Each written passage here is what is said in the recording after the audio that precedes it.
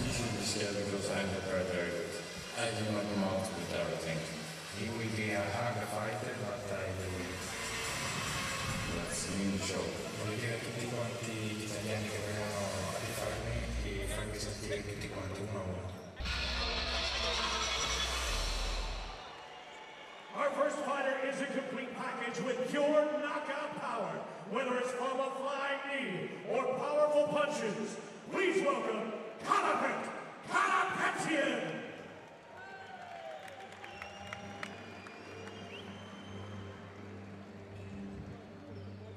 And Karapet Karapetyan moved here from Armenia to Holland at the age of 16. He turned pro in 2002, and he follows a great line of expatriate Armenian fighters like Giorgio Petrosian, Gegard Mousasi, and Karl Parisian. And of course, Frank, he speaks 5 languages: Armenian, Dutch, English, Russian, and German, and that'll really help him. Well, that'll really come in handy if he wins. He could really talk some smack then. You know, this kid's got good hands, great head movement. He's a pro boxer. He went 2-0 in 2012. Really likes to let those hands go. But what you're going to see from him is a precision striker. He's not a brawler. He wants to bring you into a game of kick, punch, and knee and try to dismantle you and land one of those big flying knees or one of those massive shots to the head. And he's very relaxed when he fights, which helps his stamina. Great defense, good ring movement. He hits very hard and very cleanly. And he's got a super fast karate-style left front kick, left roundhouse kick, and uses it well with his left jab. Yeah, and let's not forget, he's 31 years old today. It's his birthday. And the one thing he doesn't want to do, he can't afford to slip down the rankings if he wants to keep seated high in the tournament. Good point, champ. 2012 was a busy year for Karapetyan. And now here's his opponent, who began learning martial arts at the age of 6 in his hometown of Torino, Italia. A highly decorated veteran of the sport. Please welcome Roberto. Coco.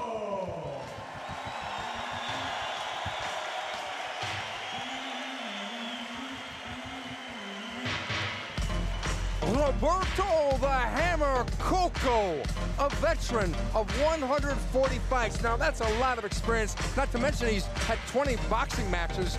And Coco explained to us that there's a quote out there where he said, "My idol is me." Well, he got that when he beat his own hero, Ryan Simpson. And Ryan told Coco that since he defeated him, that now he was his own idol. That's a pretty big compliment right there. This is a kid who started in judo at 6 years old. He won the Italian National Championship at 15 years old, and has really become quite the athlete. Like you said, Stephen, a professional boxer. He's got rocks in both hands, but watch him also to kick high and go for the head, mixing the hands high.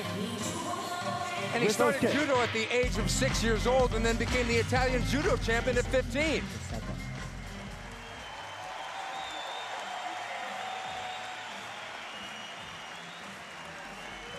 Karapetyan is 4 years the younger. Hey, it's his birthday. He's going to need a birthday wish to come true because I got to overcome the massive advantage experience of nearly 100 more fights that Coco enjoys.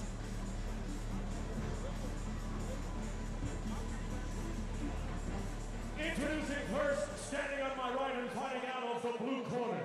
This man fought for the WBC Muay Thai interim title just 1 year ago. His record, 40 wins, 8 losses, 2 draws. He stands 1.85 meters, and he weighed in at fight time at 77.1 kilos. Representing Armenia, he is the number 6 ranked welterweight in the world. Ladies and gentlemen, Karapet Karapetyan.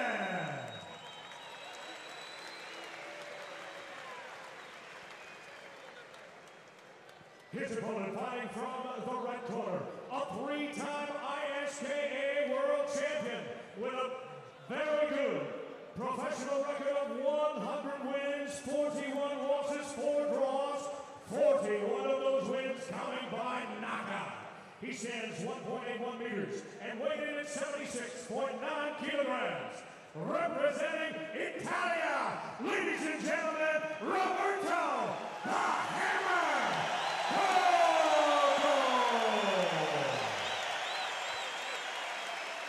And the referee for this bout,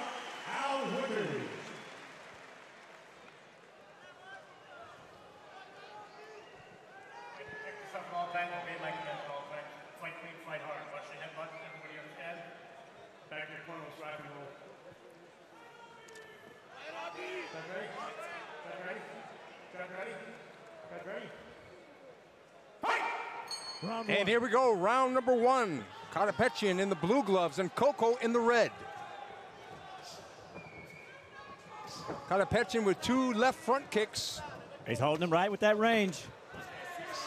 There's that side kick by Karapetyan.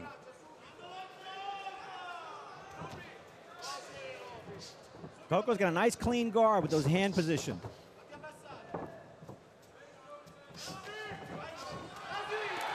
Coco comes out swinging, trying to find gold with that left hook. Karapetyan switches stance, pays for it.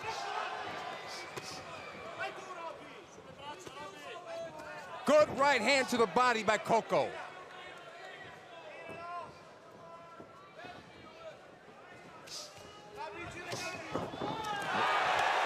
It was a slip off of a kick.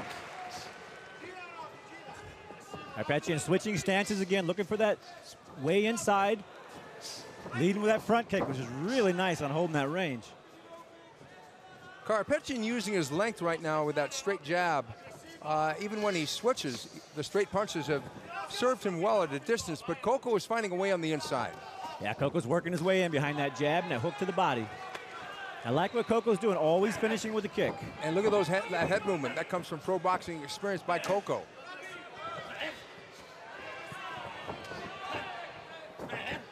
Pretty brisk first round here.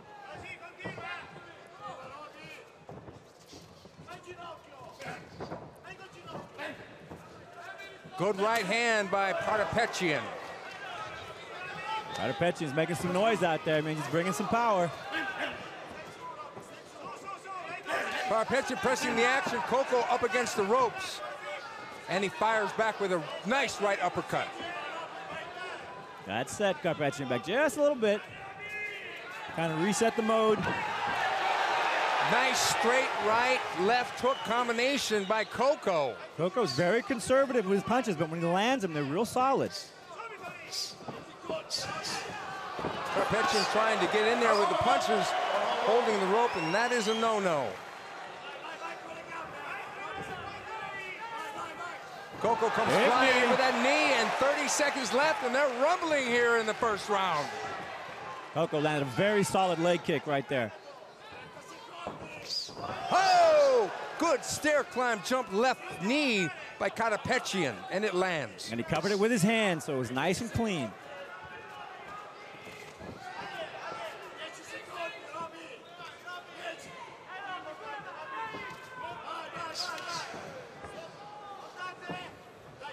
What a great first round for these guys. Both of them came after each other. End of round 1.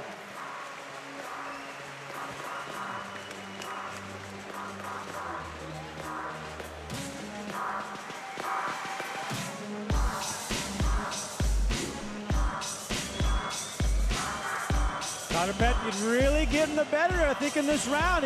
He had longer range. He was marching in with those knees, staying active and constant with his hands. When Coco came, he was getting some shots in, but he was getting kicked and held on the outside. I like what Coco was doing when he got the head movement going, especially that big knee. That could have been a fight changer right there.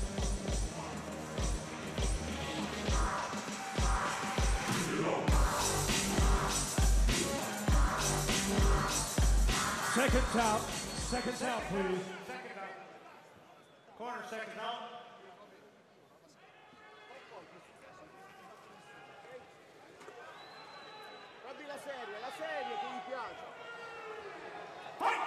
Round 2. Here we are, round number 2. Karapetyan in the blue gloves, and once again, Coco in the red. Close first round, Frank. How did you pick it? Well, I think Karapetyan ran away with it just slightly, just because he was able to hold the range a little bit more, land some of those strikes. It looked like he was controlling the action. Coco definitely needs to be on the inside. I mean, the flying knee he landed was pretty good, but it didn't do a lot of damage. But look at these left kicks to the body by Karapetyan.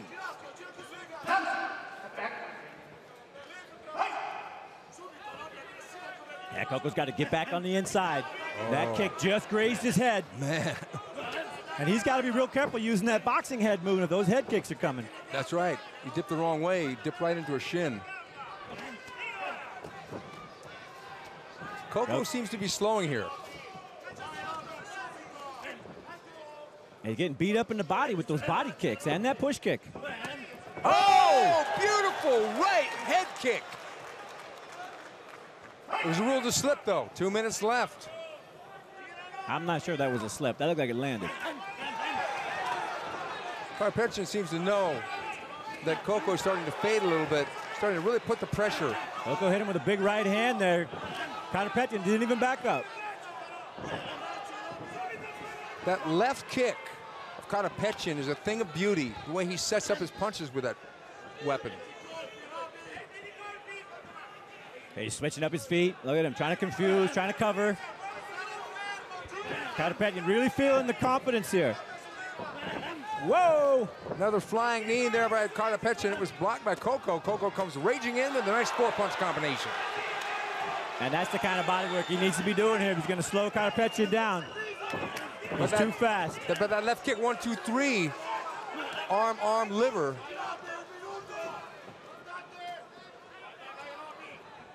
There's no rest for the wicked in this second round, Frank, with 54 seconds left. Coco, nice shoulder roll, boxing movement. Finishes with a leg kick. Well, he's got to stay on that. He can't let Karapetyan get his flow going again.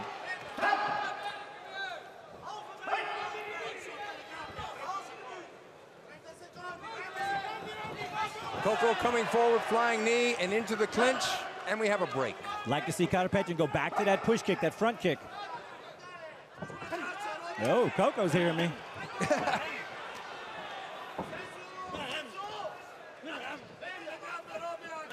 Coco's doing a good job of rolling out, but he's taking those body kicks. Those will wear you out. And with 10 seconds left, who will grab this round? They've really gone for it. Another jump knee lands, but it's just a little tap on Coco's chin. End of round 2.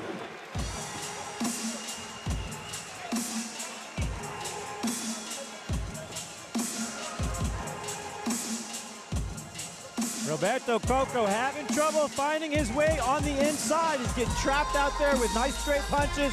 Karapetyan following up with big kicks. That was a solid kick. Hit him on the glove, but it took him down.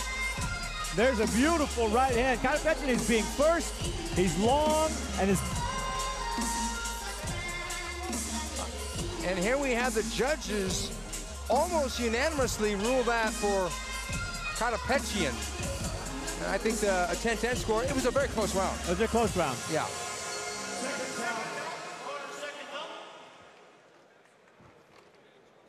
Corner, seconds up.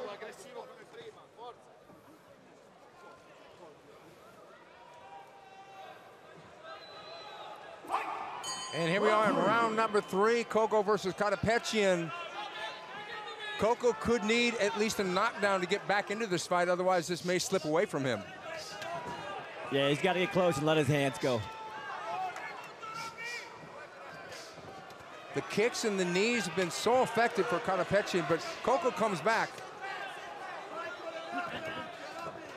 He hasn't really loaded up yet, Coco. No, he's just boxing. He's holding his ground, he's boxing, but those long kicks of Karapetyan are just slowly chopping him down. Good inside kick from Coco. That's where he needs to go. Coco has to be really careful of that right roundhouse kick of Karapetyan, because Coco's definitely dropping that left hand now.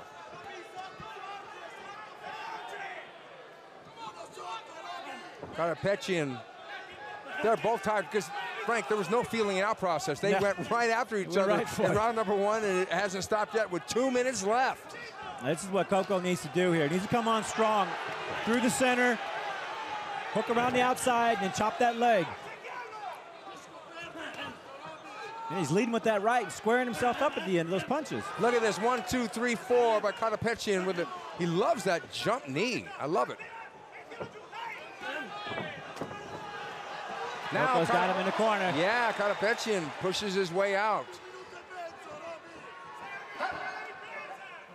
Very few clinches in this fight thus far, and that was one of the rare ones. Coco leading with his right hand. And his right knee, apparently. Dangerous, lead with your right hand like that. Easy to be counter-punched unless you're going to follow with a big kick or something.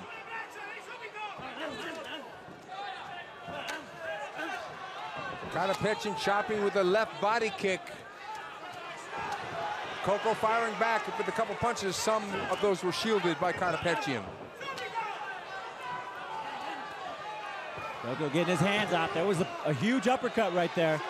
Yeah, you know, like you said, he's boxing. He's not loading up, though. And he really needs to drop Karapetyan to really make a statement here. Otherwise, this may slip away from him.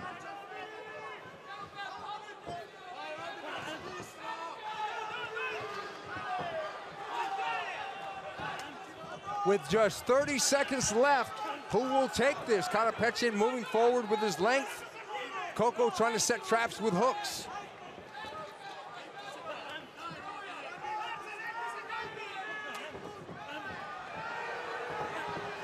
Coco getting pushed around, now in the corner. Coco firing back, though. Karapetyan pretty much blocking a lot of those, but nonetheless, you take impact when you got your gloves up and you get hit. End of round number 3.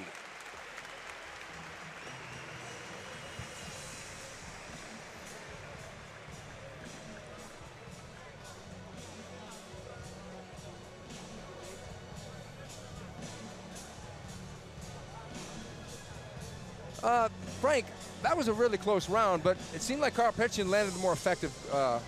I really think he did, and Coco came on in the beginning of the round, but he wilted as the round went on, and Karapetyan again was able to land big body kicks, you know, and hold him at bay with quick, stiff punches, and that's what I thought Coco would be doing in this fight, was, you know, sticking on the outside, stiff punches to the body, but he fell right into the game of Karapetyan. One thing I liked is that both gentlemen threw the flying knee quite a bit in this fight.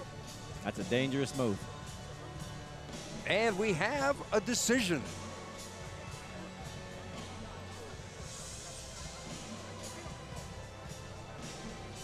Layup.